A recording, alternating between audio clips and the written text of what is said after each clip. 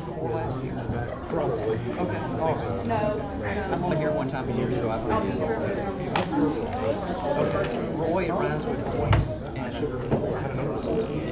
my dad should have named me something that rhymed with man. Anyway, I was a boy at the time. So.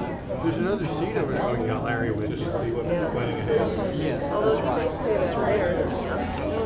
You have your, was it your grandma? That was your aunt. My dad's sister. She had one, and they took her to the hospital. Now no one working on the first one. Okay.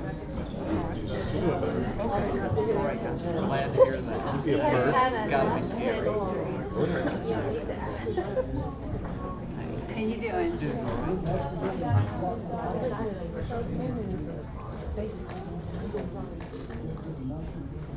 Good evening, everyone. Good evening. I think it's something interesting that folks in the mountains like to go down to the beach and people at the beach like to go to the mountains. So maybe we can meet in the middle sometime. I tell you what, I've been so encouraged by being here up in Simpsonville and in Greenville. I tell you, it's something that I've never seen before because I'm in the country and I don't get out of the country too much. Like I mentioned to some of you before, Harleyville has about 600 people in it altogether. We had a caution light at one time, but they took it down because we weren't using it enough. That is a true story. We came up and we went to Chick-fil-A. We usually stop off by Chick-fil-A, grab a bite to eat before we come over because I start the trip early because I never know if there's going to be traffic in Columbia. So we got there a little bit before 6 o'clock, and there, I don't know if you've seen it or not, you probably have, this is probably old news, but it's exciting to me that there are automatic trash cans at Chick-fil-A. And I had never seen one before, and there is a green light on the front and it has ready on it. And I said, you know, I'm going to master this thing. I don't know exactly how it works, but I was in front of that trash can waving my hand in front of that green dot. And, you know, I'm trying to use the force on it and all like that. It did nothing at all. So I went ahead and I sat down and I was looking at other people and they were doing the exact same thing that I was, and they were just standing there. Every now and then someone would figure it out. And one of the waitresses came by and asked me if I was okay, and I said, you've got to explain this thing to me. And so she explained it to me. And so I'm sitting there and I'm looking at these people figure out this trash can, and these little kids come over. I mean, they're like 3, 4, maybe 5 years old, and they're figuring out this trash can. There was one kid that was there that was so excited you would have thought that it was Christmas morning. He was so excited. So if you want some cheap entertainment around your part, just go over to Chick-fil-A, get you an ice cream cone, and just sit back and look at the trash can because it is hilarious. So anyway, y'all didn't get me up here for this. You're looking at a series, you're going through the Old Testament. And so as I was thinking about what to speak upon, I wanted to look at something that was more than just simply a glimpse in time about certain people. Even though it is, in a way, I want us to look a little bit deeper, and I want us to look at the concept of partial obedience. The concept of partial obedience. And I think that we can see it very easily when we're looking at Saul and when we're looking at Samuel. I want us to begin this way. Here's a good illustration for you. You've got teens in your house, and you yourself, you've got things that you need to do. You're going to be out of the house for about an hour. You go over to your teen and you say, this is what I want you to do. I want you to fold the laundry and put it away. Simple, isn't it? Just go over to the dryer. Some might say it's not that simple. You don't have chance. Actually, I do. but I want you to go. I want you to get these clothes. I want you to fold them, put them away, and I want you to wash clothes. No problem, they say. And so you leave the house, and you go and you do your chores. You come back after about an hour, and they said, you know, I've done it. Everything you asked me to do is done. But you look in the sink, and they're dirty dishes. And you look at them kind of curiously, and you say, I thought I asked you to do these things. And they say, well, I did. You know, I got the laundry, I folded it up, put it away. And you said, well, what about the dishes? And you say, well, I didn't worry about that. I figured you'd be all right if I just folded the clothes and put them away. Now, is that obedience? No. I mean, a part of it, there's a little bit there, but the other part is not there. And they're sitting back on the couch, and they're playing their games on their phones and chewing gum. I've done what I've asked you to do. No, not really. Only part of it. See, that's partial obedience. Sometimes we will reason like this, that it really doesn't matter what I do in worship as long as I'm worshiping. Don't bother me with the details.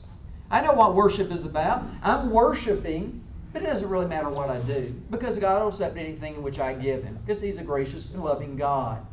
Sometimes we reason like that. Maybe we reason like it doesn't really matter what I do to be saved, as long as I'm sincere. Whenever you step outside of these walls, that's the mindset of the world. It doesn't really matter what I do in order to be saved, but God knows my heart. He understands the sincerity of my heart, and so therefore I'm going to do whatever I want to do, and everything's okay, and we will consider that obedience. Some will reason it really doesn't matter how I live as long as I love God. And everyone would say, or most everyone will say, if you stop them on the aisles of Walmart, do you have a relationship with God? Oh, yeah, I do. Do you love the Lord? Oh, yeah, I do. We're just like two peas in a pod. I can't tell you how many times I've heard that. But we're just like two peas in a pod. It doesn't really matter how I live.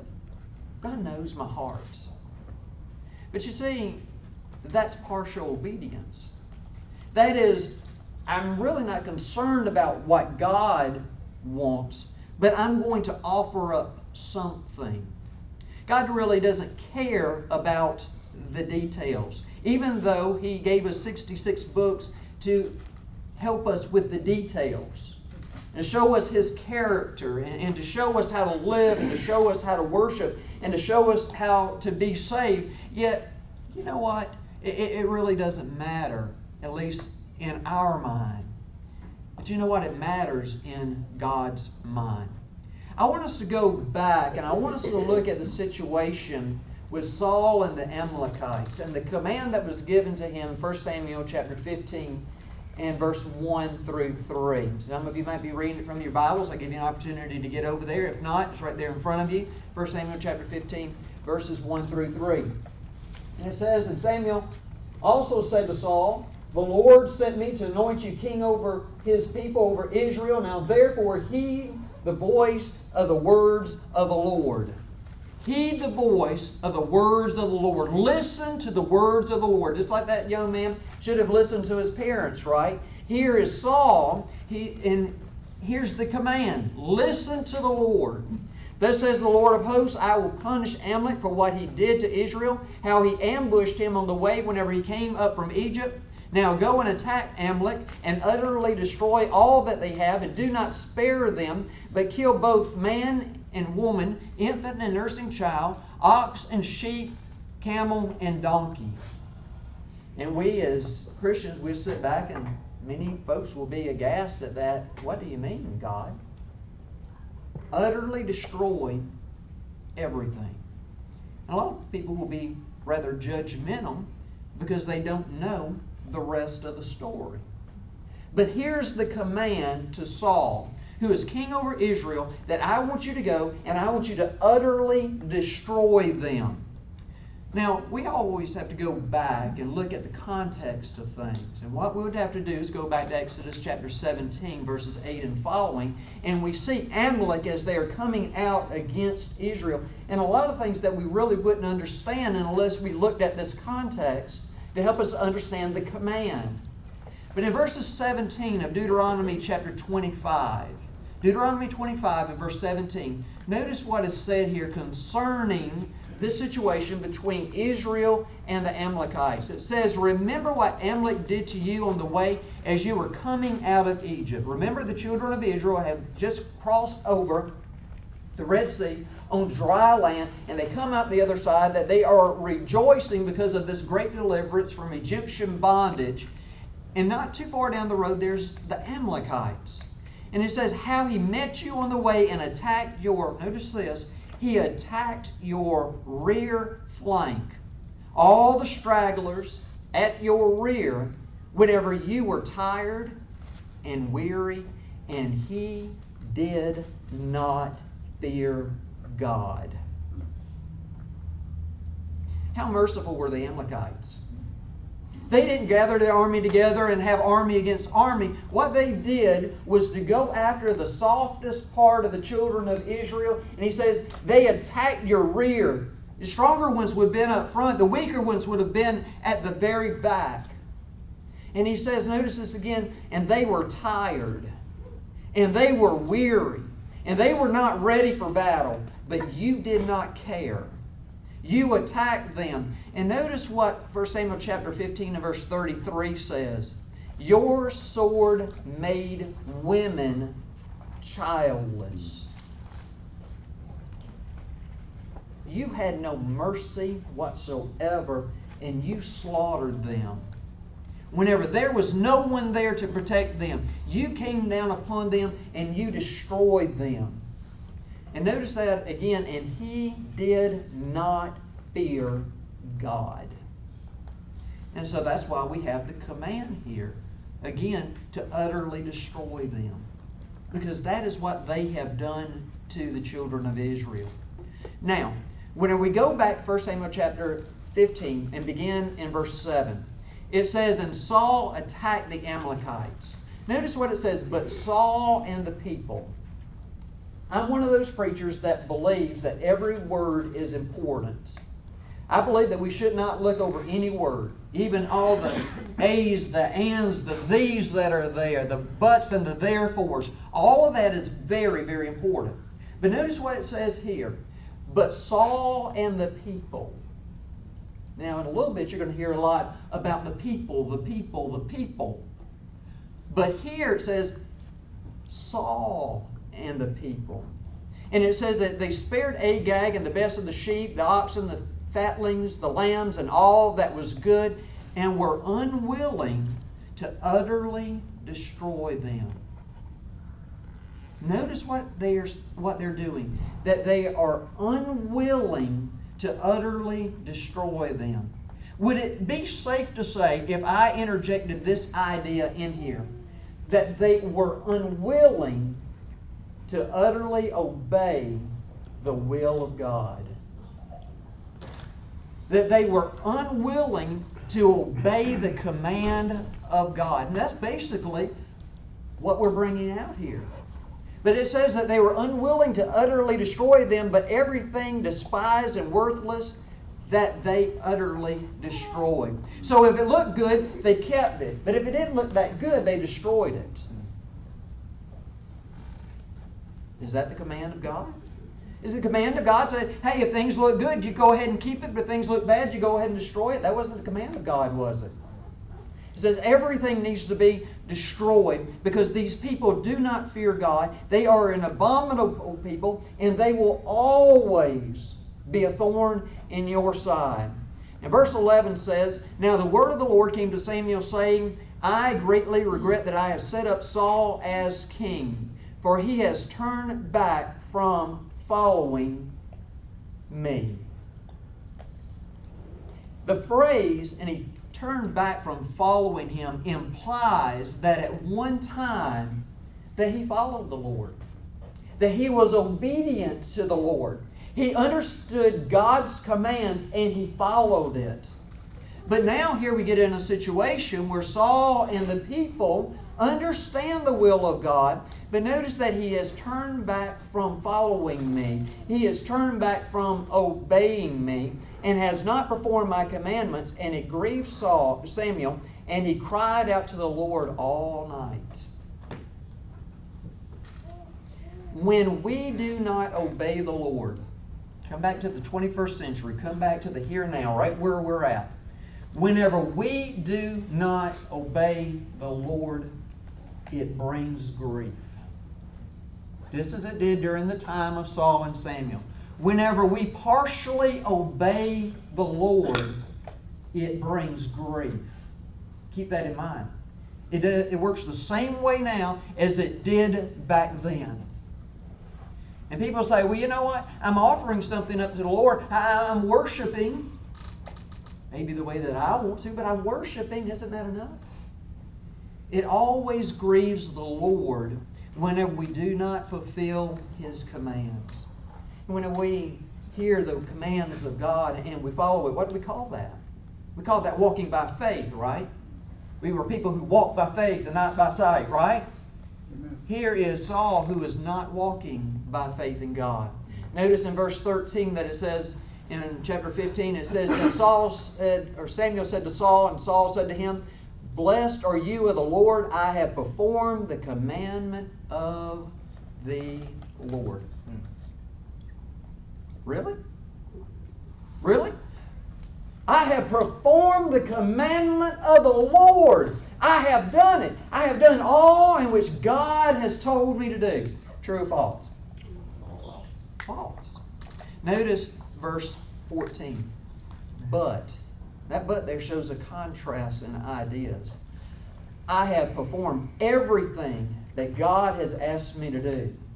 But Samuel says, what then is this bleating of the sheep in my ears and the lowing of the oxen which I hear? Oh, be careful that your sins find you out. What is this I hear? The bleating of the sheep and the lowing of the oxen. I thought that the Lord had commanded you to destroy everything. Well, I obeyed the command of the Lord. Oh no. Oh no. Look at verse 15. And Saul said, they have brought them from the Amalekites for, notice this, for the people. Well, we go back a few verses and it says Saul and the people. But now Saul has the spotlight aimed right at him. And he's, whoa, okay, wait a second, are you accusing me of something? And Saul says, for the people, it's not me, it's them. For the people spared the best of the sheep and the oxen to sacrifice to the Lord your God, and the rest they have utterly destroyed. It wasn't me, it was them. How many people do you believe that on the day of judgment will use that exact same excuse? Well, you know, it was them. It was those, I was just kind of following along. You know, I really knew better, but I was just kind of following along. And yeah, this, you know, it's them, not me. And you see how he's trying to separate himself from them. But remember who Saul is. Saul is the king. Saul is the leader. And every eye is upon him. That's not a good excuse, is it? I want us to consider verse 16. Then Samuel said to Saul, be quiet and I will tell you what the Lord said to me last night. And he said to him, speak on. In verse 17 it says, so Samuel said, whenever you were little in your own eyes, were you not head of the tribes of Israel? What does that mean? Little in your own eyes. It's that idea of humility. Whenever you were humble, and you were the head of Israel, and the Lord invested Himself in you, to choose you, a man who is head and shoulders above everyone else. And the Lord chose you. Whenever you were hiding amongst the armor, the Lord picked you out. Why? Because you were humble when you followed the Lord. But now that you've become king, something has changed. Notice it says, and did not the Lord anoint you king over Israel? Now the Lord sent you on a mission. Underline that word you. He sent who on a mission? The children of Israel? Doesn't say that. He sent you on a mission. He invested in you the command to conquer the Amalekites. Notice again as we go on further, and it says, and said, go and utterly destroy the what? The good guys? No. Destroy the sinners. And we need to understand who we are dealing with here. We are dealing with people who would take their children and offer them up in the fire to Molech. We are looking at people who would sacrifice to the Ashtoreths and to the Teraphim and to the gods of the land. And God is saying to them that you needed to go and utterly destroy them, because if not, then you're going to adopt their ways. And later on, that is exactly what we see the children of Israel doing, adopting their ways and the abominable things by which these people had done. The children of Israel said, bring it on, let's go do it.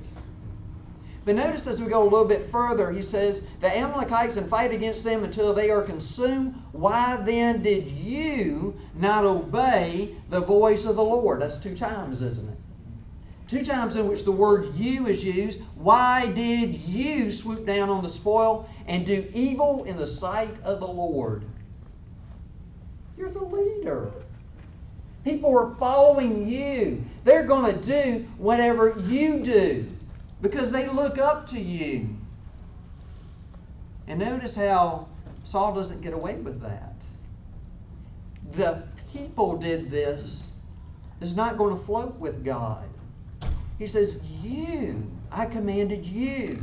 Notice in verse 20 we go on and it says, and Saul said to Samuel, but I have obeyed the voice of the Lord, and gone on a mission on which the Lord has sent me, and brought back Agag, king of Amalek, and I have utterly destroyed the Amalekites. Do you see the fallacy in that? I've destroyed them. Oh, but by the way, here's the king. Really? No. You see, that's partial obedience. We go on to say, but the people. Do you hear it echoing? But the people took of the plunder, the sheep, the oxen, the best of the things which had been utterly destroyed, or should have been utterly destroyed, to sacrifice to the Lord your God in Gilgal. The reason why we did this, or the reason why the people did this, is because we were going to go do something good. We were going to take these sheep, we were going to take these oxen, and we were going to go to Gilgal, and we were going to sacrifice to the Lord. Really? Now think about this. We disobeyed you because we were going to do something good. We were going to take these things and sacrifice to you.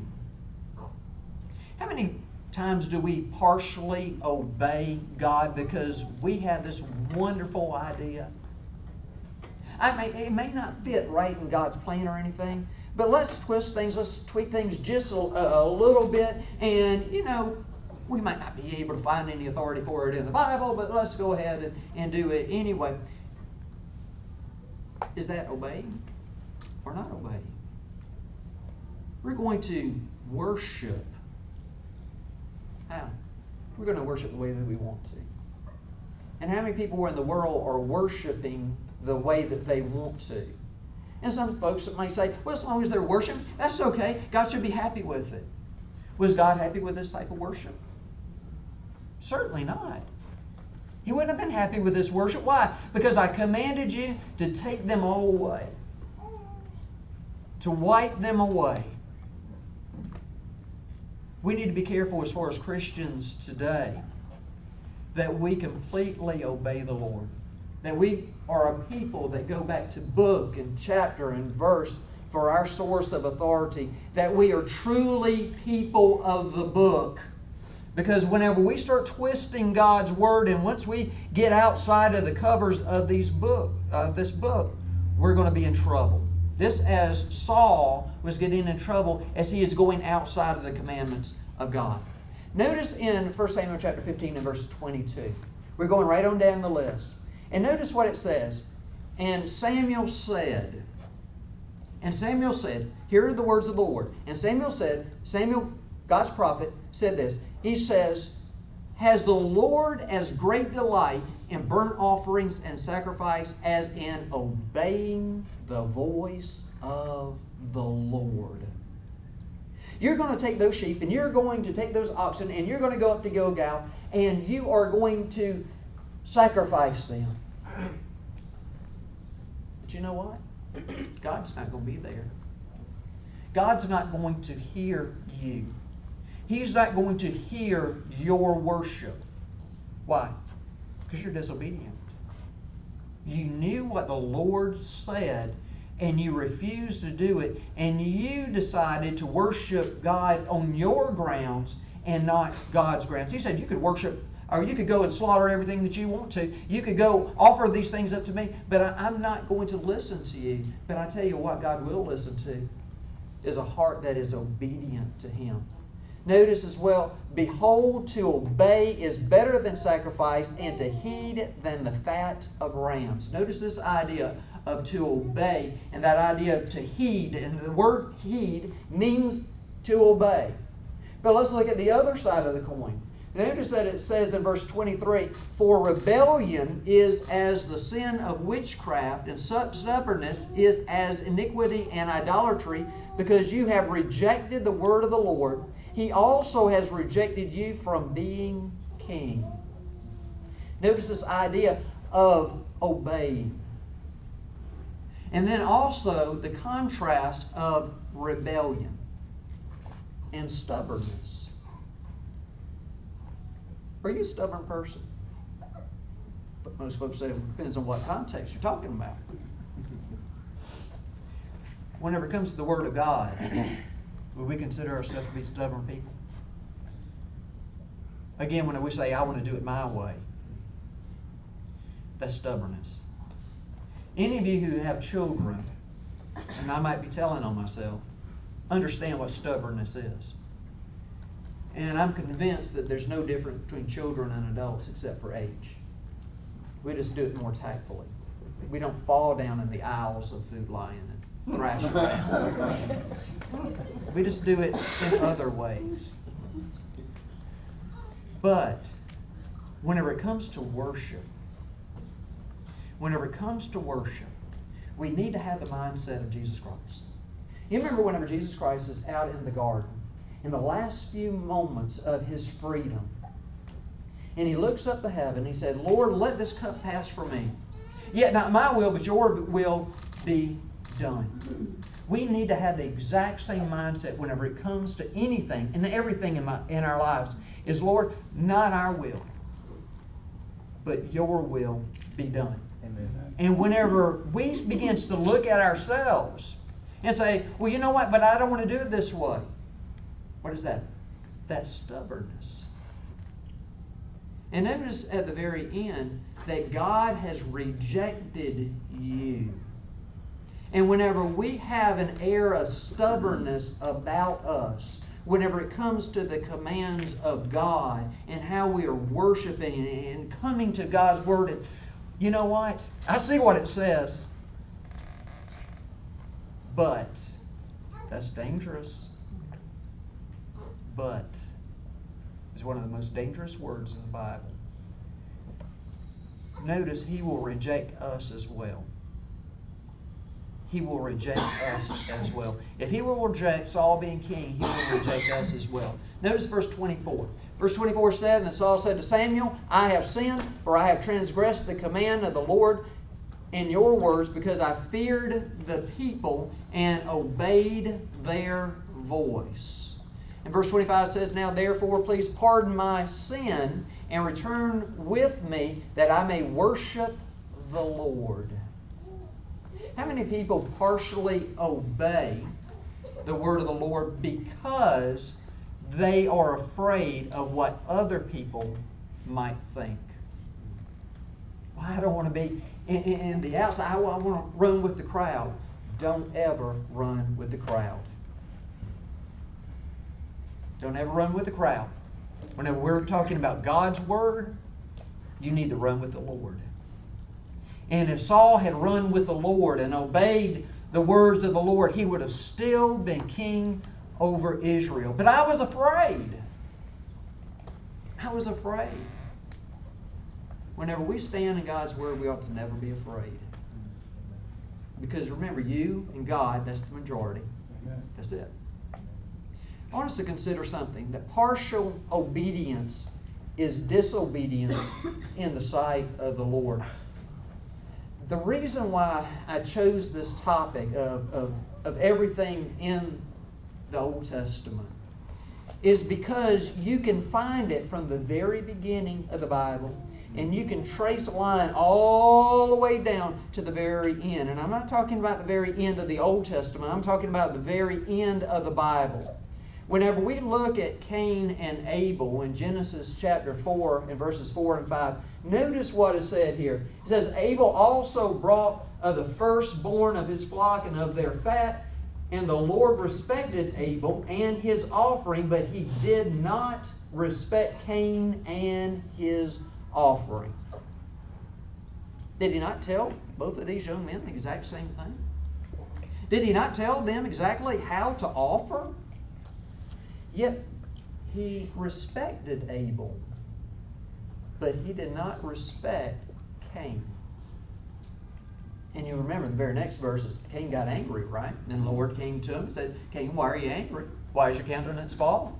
If you do well, will you not be accepted? Amen. And the implication is that God didn't accept Cain and his offering.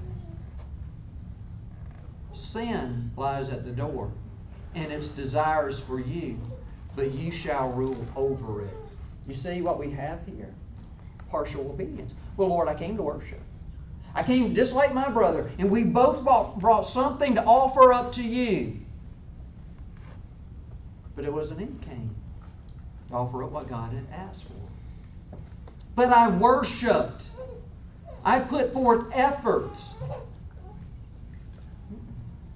No, it doesn't work that way. And when we come together, when we have a mind of partial obedience to come and worship God, God doesn't have to accept those offerings. God doesn't have to accept whatever we throw out to Him. God is not a dog who gets the scraps. God is God, and He deserves the best of all things. Amen. The best of our glorying to Him, and our singing to Him, and our worshiping to Him. And He will only accept what He's asked for. And that's heartfelt worship right from God's Word, in accordance into what He has expected of us. But I want us to consider something. I told you it goes from the very beginning all the way down to the very end, right? We can go all the way down to the book of Revelation. You can go to Revelation chapter 2. Actually, you can go into chapter 3 as well, but I stopped at chapter 2. And notice as he is going through, and here's the Lord, and He's speaking to these congregations. And He says, I have this against you. Now, generally, whenever He would start off with a praise about these congregations. You've done this. However, I have this against you. This is what you're not doing. And how many times did the Lord say, and if you don't turn, what did He say? I'm going to come and I'm going to remove your candlestick. Or I'm going to come and I'm going to fight against you. He's giving them an opportunity, but He is also telling them that partial obedience will not float. From the very beginning of the Bible to the very end, we have that string of stubbornness, and I want to do things my way. Do you think it's alive and well in the world today? Amen. Amen. And it's up to us to take this book, God's Word, and to go back to the Bible and to show people that we can do it exactly the way in which God has shown to us. Remember in John chapter 14 and verse 15 it says, if you love me, keep my commandments. Most of us have that memorized, right? If you love me, keep my commandments. If you don't, you can do whatever you want to, right? Basically. But if you love the Lord, keep my commandments. Now, let me ask you a deeply personal question. Do you love the Lord? How many really love the Lord? How many of you are excited about going to heaven? How many of you are looking forward to going there? Amen. I'm not getting any younger. Teenagers are excited. I'm having a great time here now, but you know what? I want you to love the Lord now. I want you to love heaven now. I want you to think about heaven. I want you to sing about heaven. One of these days we're going to leave this place, and we've got a place of glory by which to go to. But if you love me, truly love me, then keep my commandments. And when you keep my commandments, then I've got a place for you. Notice in 1 John chapter 2 and verses 3 and following, it says, now by this we know that we know Him, that we know God, if we keep His commandments. He who says, I know Him, and does not keep His commandments is a liar, and the truth is not in him. But whoever keeps His word, truly the love of God is perfected in him. By this we know that we are in Him. And that's real. This is real stuff that we're talking about here. I want to be in Christ. I want to be in His body. I want to be where the saving grace is located. Amen. But I know that if I have a spirit of stubbornness about me, if I have a spirit of rebellion about me, then what do? What happens? We're just like you've seen as well. You have fallen from grace. I don't want that to happen to me. And folks, I don't want that to happen to you. I want to go to heaven. Amen. And I want you to go to heaven as well. I want every one of you to be there. I want to gather together, just like we gather together at Palmetto Bible Camp, and just have so many people that are up there, and to gather together and to fellowship and just have a wonderful reunion. That's heaven to me. Now, lastly, in 1 John chapter 5 and verse 3, 1 John chapter 5 and verse 3, it says, for this is the love of God, that we keep His commandments, and His commandments are not burdensome. Has God asked you to do something that you cannot do? Whenever it comes to worship, has God asked you to do something that you cannot do? And the answer to that is no. He's given us the commands that all of us can do. Has God asked you something to do to be saved that you cannot do? No. Actually, to consider it is rather easy, to arise and be baptized and wash away your sins, calling on the name of the Lord, is it not?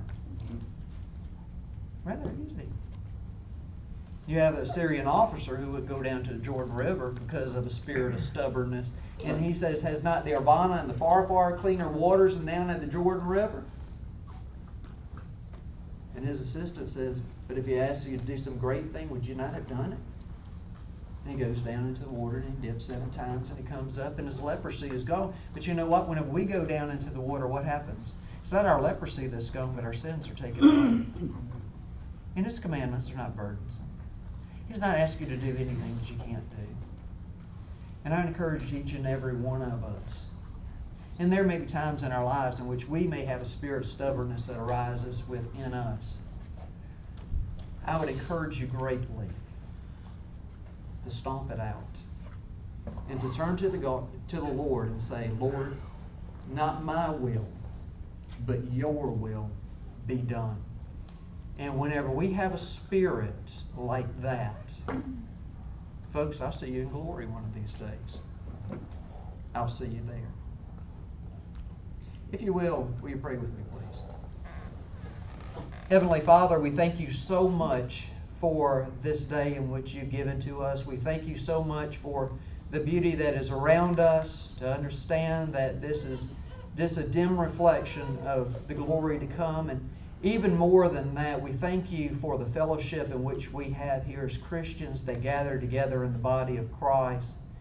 And Heavenly Father, help us to live in such a way in which we would have a mindset about us to glorify you and to be more concerned about your will than our will. We pray, Heavenly Father, that we may be able to continually keep our eyes upon you so that we will not lose sight, so that we will always be upon the straight and narrow, knowing the power of the blood of Jesus Christ to cleanse us of our sins. We pray, Heavenly Father, that we can all live in such a way in which we will be with you forever in glory. In Jesus' name we pray. Amen. Amen.